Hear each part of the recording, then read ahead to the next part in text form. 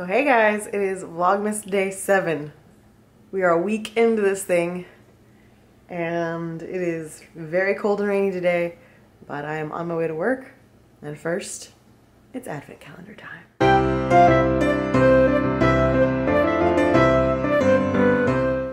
Alright, day 7. Where are you? Oh, there you are. You're on the bottom. Alright. It's a big spot. We just had a prop yesterday, so it should be assumed.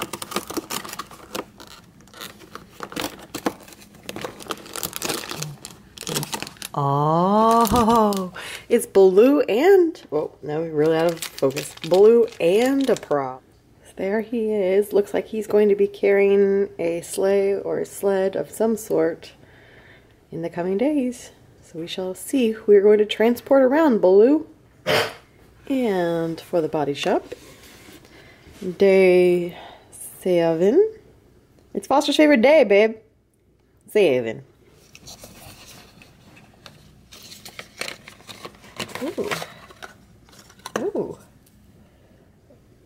Ooh. Passion fruit. Oh, passion berry. Passion fruits. Very interesting. And I guess it has some color to it. I will try this when I get home from work and see what it's like. And Colby's telling me I need to get him some new toys.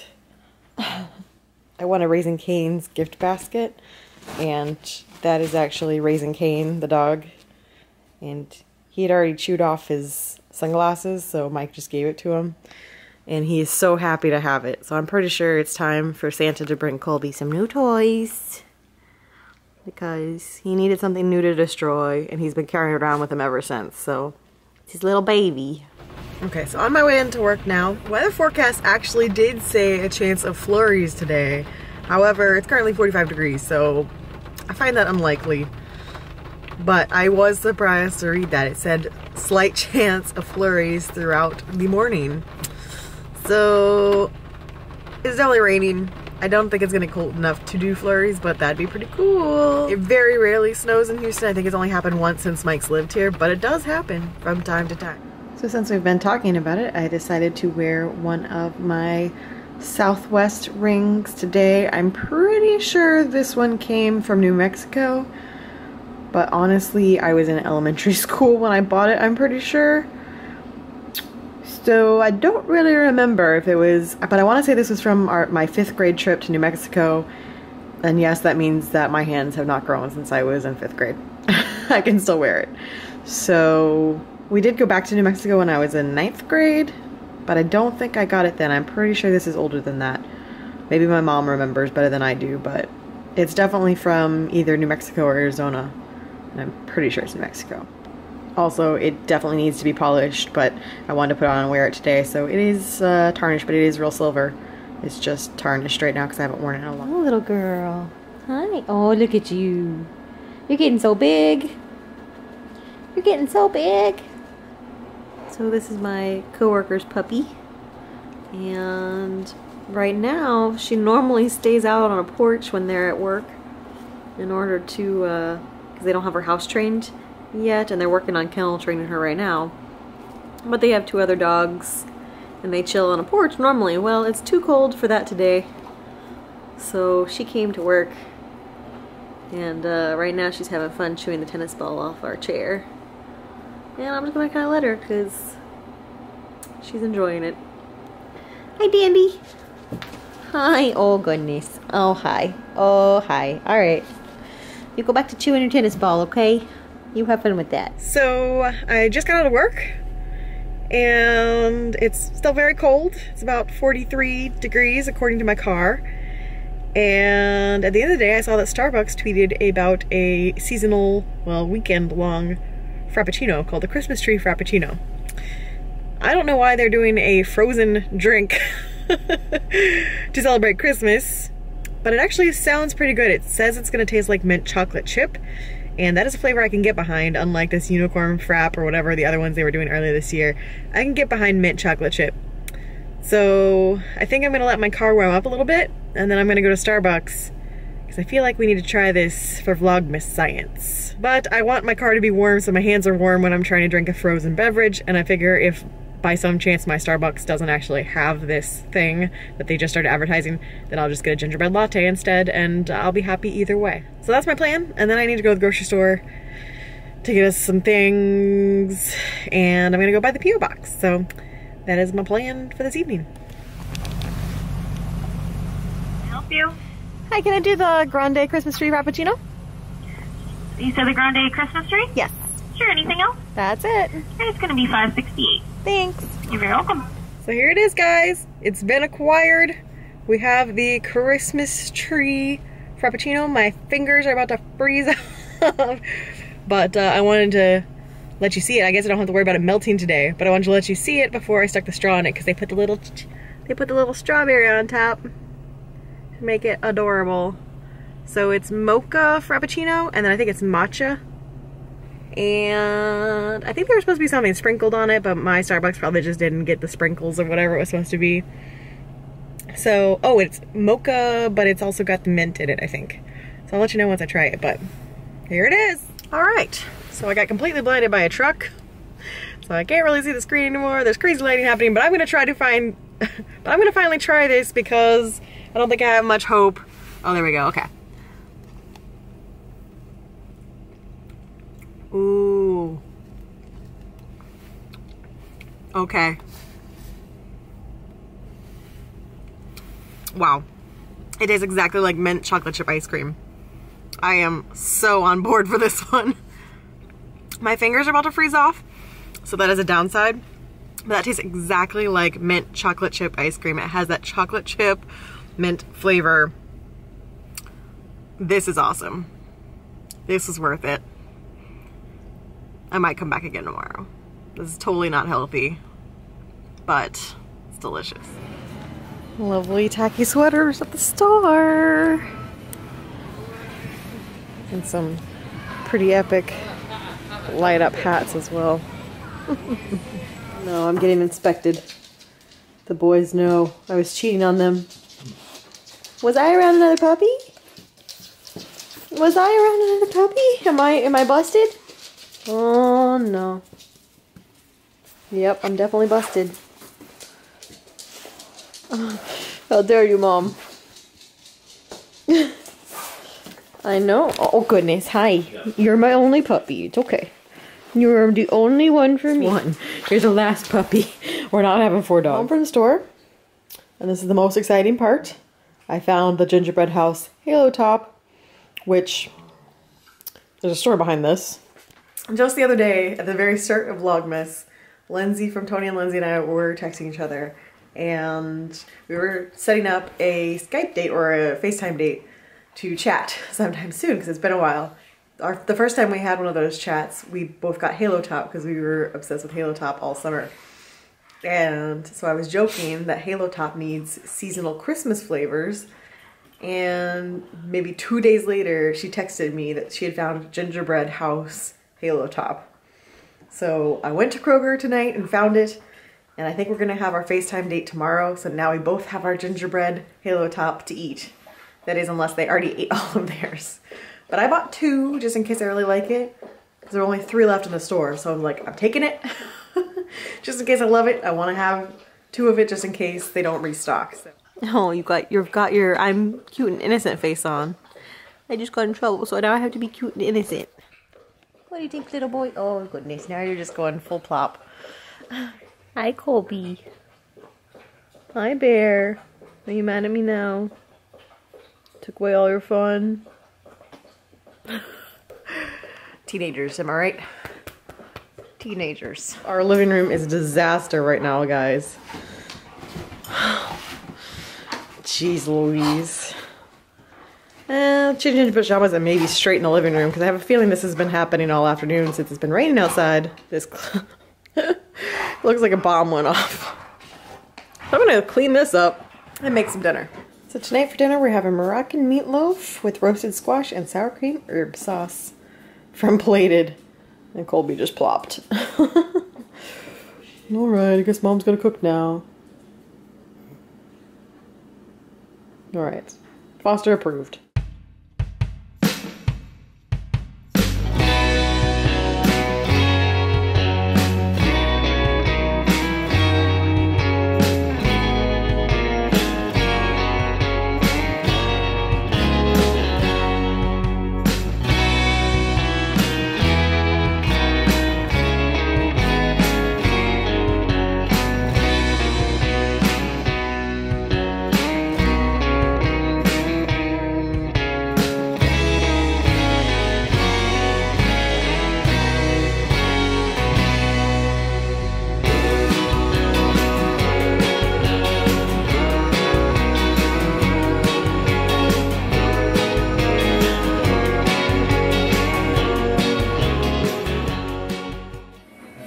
And now for the worst part of making meatloaf, having to touch meat and form it into a loaf.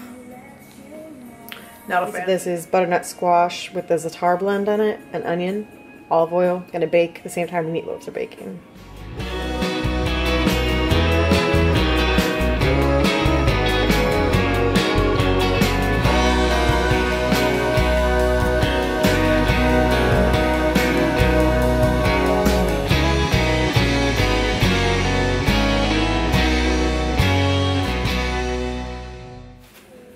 It smells so good in here right now. I got another about 5 minutes to wait for the meatloaves and veggies to get out of the oven. The other thing is that I went to the post office on my way home from work and I had 2 different cards. So I'm going to open those up. And I haven't talked about it yet, but if you were here for Vlogmas last year, then you know. If you send me a card, I will send you one back. So we do have our P.O. box listed down below. So if you want to send us Christmas cards, you'll get one back from me. So let's open these up and see what's... Okay, so the first one came all the way from the Netherlands. And I have no idea how to spell your names. I see you guys on Twitter all the time and I would just butcher your names if I tried. But thank you so much for the adorable card. I think I'm going to start by putting them on the fireplace behind me. I think I'm going to put them up there to start. And then I don't know what I'm going to do after that, but we shall see. But thank you for the adorable little card, and you guys are always talking to me on Twitter.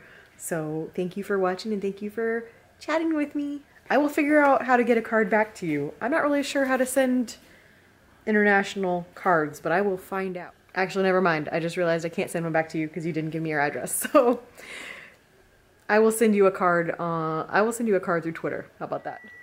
Google. Oh, the meatloaf's done. Hold that thought. All right, so we're coming back to the letter I got because dinner is done. And it turned out really pretty. Looks super tasty. Pretty excited for this variation on meatloaf. And it's a perfect day for meatloaf. Okay, so as I was saying prior to dinner, we also got this beautiful card. And I definitely know Kobe. She comments pretty frequently. Look at that adorable family, and I love this. I would put this in my house if this was a sign, so. And there's a letter with it that I'm going to read now, but I will keep that part private, just between us. But I love the card. Have your Raising Cane. Yeah. Is that your baby? So I just tried out the lip balm that I got from Body Shop earlier today, and it smells so good. It's passion fruit. So it's just a regular lip balm. I don't think it's anything fancy aside from just being Body Shop, but smells so good. Trying my best not to eat it because it actually doesn't taste like anything. So, Santa hat time, y'all. I know I kind of look like a hot mess, but I didn't really show you the weather today, but it was a hot mess weather day. But it just rained the whole day, so any hope I had of having like good hair today, I was like, nope, just put it in a braid and go in like that. So, it's definitely Thursday night. I'm so glad tomorrow's Friday and I get off work early tomorrow because I have to work event on Sunday. It's fantastic. So now it's time to answer a question. And ooh, this one's another fun one that I was looking forward to. So this one is from Smiling Sammy. She asks, where did the dogs' names come from? I will do this in order of when Mike got the dogs. So for Ash, so technically Ash is Jeff's dog, who is Mike's brother. And back in the day, Jeff and Mike bought this house together and moved to Houston together. At the time, Jeff was a Houston cop. He is no longer a cop now, but he was a Houston cop at the time. And at some point he was on patrol, and I don't know the full story of how he found Ash, but he found a litter of puppies and they were only about 4 weeks old and they were abandoned. So he took them back to his station, I don't know what it's called, and ended up keeping one of them for himself, and that is Ash. And he is named Ash because that is the street that Jeff found him on, was Ash Street. So he named him Ash after that. And then for Foster, Foster is another foster failure, where Mike had Ash and he had Fritz at the time. Fritz was his Chihuahua Dachshund mix who passed away a couple years ago now. So he had those two dogs living here. And I think he took them to the groomer, or he stopped by the groomer for some reason, and she was fostering Foster. And at the time, he was about 9 months old or so about Colby's age, maybe a little younger than Colby. And he was just too much of a handful for her. She had an older dog, and I guess he was just too much for the older dog. So she asked Mike if he would foster him, and Mike being Mike, he said yes. So she had already named him Foster, or someone that gave him to her had already named him Foster, because I guess there's a neighborhood somewhere that's named Foster, and that's where they took his name, because that's where they found him. So again, our first two dogs were named after where they were found. So Ash was found on Ash Street, Foster was found in some Foster neighborhood, and so we have Foster and Ash. And it makes me laugh that Foster is a foster failure, because he was supposed to be a foster, and he is permanently. So that's the two of them. And then for Colby, I actually came up with the name Colby, and strangely, it just came to me when I was in the shower. We weren't considering keeping him yet, but I was already coming up with names because we were just calling him Puppy. And then I just been toying around with names in my mind. And then the foster agency told us we needed to name him because we needed to put out a name on there to have him adopted. And so I said Finn from Star Wars. So I was going to call him Finn, but they'd already had a Finn recently. So Colby was the other name I thought of. So that's what we went with. And so now he is Colby. And I don't really have an explanation for why it came to me. I just felt like it fit his personality. I am a big Survivor fan, and there was a Colby on Survivor. Aside from that, I don't have an explanation. It wasn't a name that I'd been saving. It just came to me, and I felt like it fit him, and now he's Colby. I couldn't name Colby after where he was found because he was found at our front gate. So unless I wanted to call him Gate, that wouldn't have worked. I kind of have a feeling that at the end of Vlogmas, there's going to be one day where I just do questions because there's so many questions still left in here. Mike is doing some gaming, so I'm going to Advent solo tonight. So let's see, number 7. Oh, there it is right there. Let's see. Oh, look at the little car. These are the cutest little chocolates. I think I'm going to need this Cadbury calendar every year now. I'm pretty sold on it. Is there baking to do? Why, yes. Yes, there is. See that in Vlogmas probably starting day 15 or so. Alright, number 7 for Kinder.